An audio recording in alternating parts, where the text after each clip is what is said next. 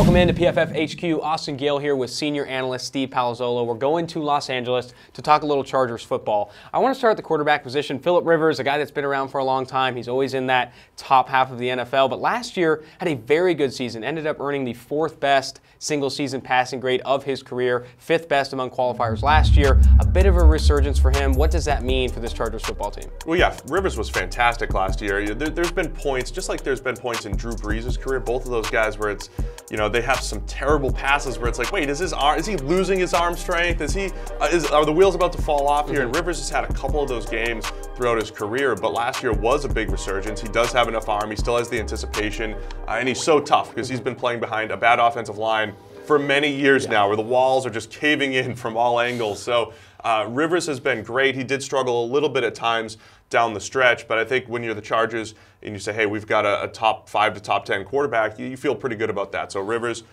great season in 2018. And fortunately for him, outside of the offensive line, he has a decent supporting cast on the receiving side. If Hunter Henry can get healthy, that's a big weapon for him. And then Mike Williams had a little bit of a breakout year last year. And of course, Keenan Allen, one of the best route runners in the NFL right now, takes advantage at the short and intermediate level, something that Philip Rivers does such a good job at. With that receiving core, you have to expect maybe Philip Rivers to continue to have this little bit of a resurgence if the offensive line can protect him. Looking at the defensive side of the ball now, that secondary played more dime than any other defense in the NFL last year. 50% of early down plays, while the average was 10%. They love their defensive backs, starting with Derwin James, Casey Hayward, Desmond King, the Iowa corner in the slot. I think there's so much to like in that secondary, and then they add Nasir Adderley. What are your expectations for this secondary and Gus Bradley's scheme? Yeah, it's a fascinating scheme because they play a ton of just pure cover 3, 3 deep with 4 underneath coverage defenders.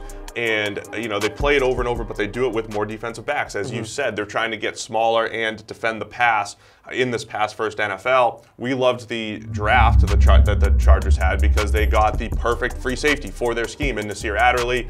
Again, he's a rookie, so I don't know how much you want to bank on him becoming a star right away. But when you talk about him at free safety, Derwin James, just an all-around star who is a perfect strong safety, you do have this great secondary where guys are fitting their roles properly. So Derwin was one of the best safeties in the NFL last year. Adderley fills that free safety spot. Casey Hayward's 2 years removed from being our top-graded corner, and you mentioned Desmond King, one of the highest-graded slot corners over the last couple of years. So they're strong in the right places. They still have a good pass rush.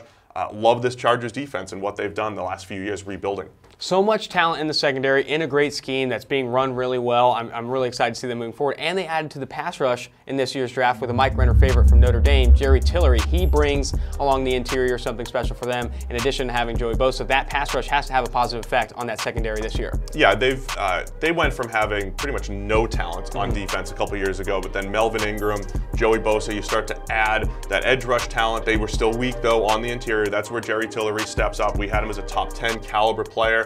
6'7", reminds a little bit of Chris Jones with his size and burst off the line of scrimmage. And he just won at Notre Dame. He just beat blocks, got to the quarterback. So they're expecting a lot from him rushing from the interior. It fills a weakness there, just like Adderley fills a key spot on the defense on the back end. So I think a strength got even stronger for the Chargers defensively with Tillery and Adderley in the draft. There's so much to like on both sides of the ball with the Chargers. It's unfortunate that they are in a division with Patrick Mahomes and the Chiefs. It's going to be tough to win that one, but don't be surprised if the Chargers do make a push in that division. For more content like this, go ahead and subscribe to Pro Football Focus's YouTube channel, or go ahead and go to the site at pff.com.